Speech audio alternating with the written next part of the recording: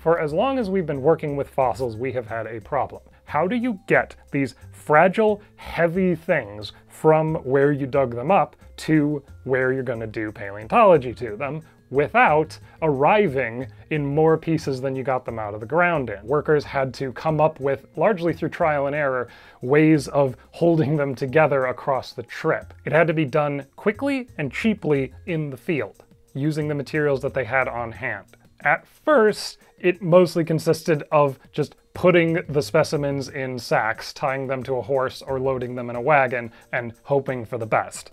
And I'm gonna open one of these and show you why that might not work out.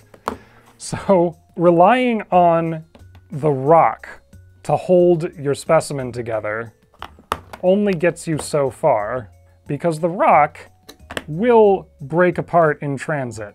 And unlike this toy, bones were not made of particularly more robust material than the matrix surrounding them, which meant that by the time they got back east, the whole thing would just be crumbly mess, bones and all. Marsh called this transporting fossils in potato fashion. He described his collectors doing the pick, rake, and sack technique, which would be to take a pick, pry it under the fossil to get it out of the ground, and then rake the remains into a bag to transport it.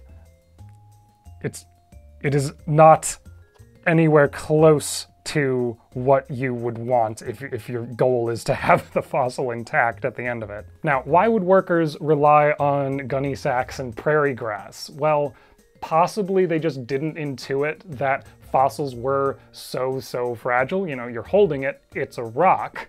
It seems like it's gonna hold together on its own pretty well.